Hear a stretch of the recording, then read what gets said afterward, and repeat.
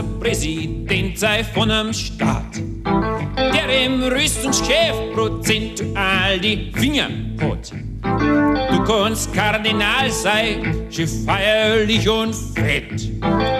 Oder frommer Pfarrer mit Zölibat und Doppelbett. Doch du kannst nix mitnehmen. Na, da kannst du nix mitnehmen.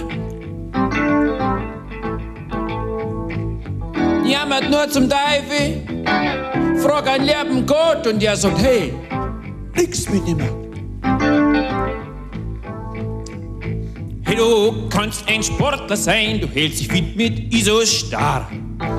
Oder bist ein fauler Hund und flachst lockert an der Isar. Hey, du kannst Börsenschwindler sein mit Immobilien in der Schweiz. Oder Hausbesitzerin, zerfressen fast vom Geiz. Doch du kannst nix mitnehmen. Nein, du kannst nix mitnehmen. Nix mitnehmen. Winselt nur zum Teufel, frag einen lieben Gott und der sagt, hey, für dieses nix mitnehmen.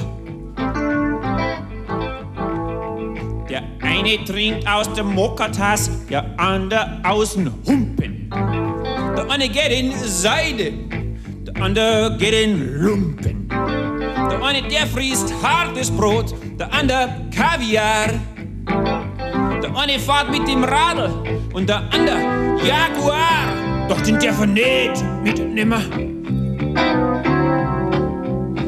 Na, den darf er nicht mitnehmen.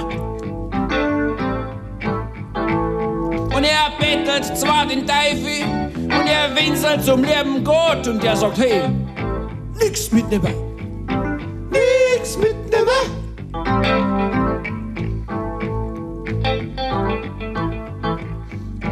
Hey, du kannst Experte sein für Panzer oder Flak.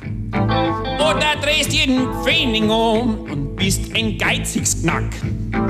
Hey, du kannst im Superschwergewicht Boxweltmeister sein. Oder hast einen Würstelstand, traust den Berg am Leim, doch den darfst du nicht mitnehmen. Na, den darfst du nicht mitnehmen. Nicht mitnehmen. Und du winselst zwar zum Teufel, bettelst zum lieben Gott und der sagt, hey, nicht mitnehmen.